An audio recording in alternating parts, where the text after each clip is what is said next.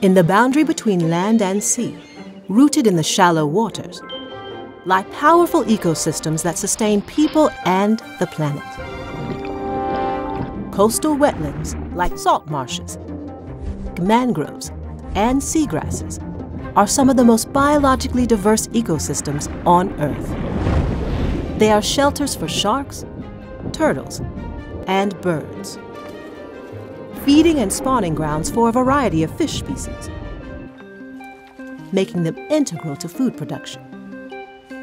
They are powerful places that safeguard shorelines and combat climate change, which is why we must choose to protect them. Coastal wetlands have an extraordinary capacity to absorb carbon and store it for centuries, helping mitigate emissions. Mangroves alone can store 3 to 5 times more carbon per acre than other tropical rainforests. Coastal wetlands can also help us adapt to the impacts of climate change. By buffering coastlines, they reduce the risk of floods caused by storm surge and rising seas for millions of people. But these wetlands are in grave danger of disappearing altogether.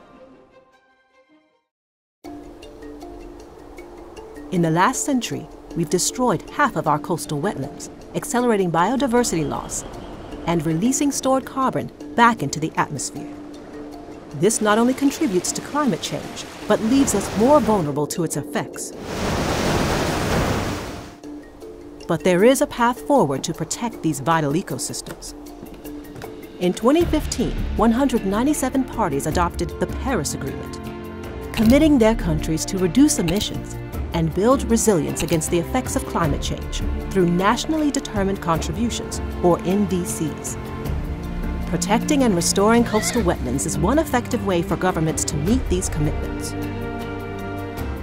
It is also a critical nature-based solution to help us both mitigate and adapt to climate change.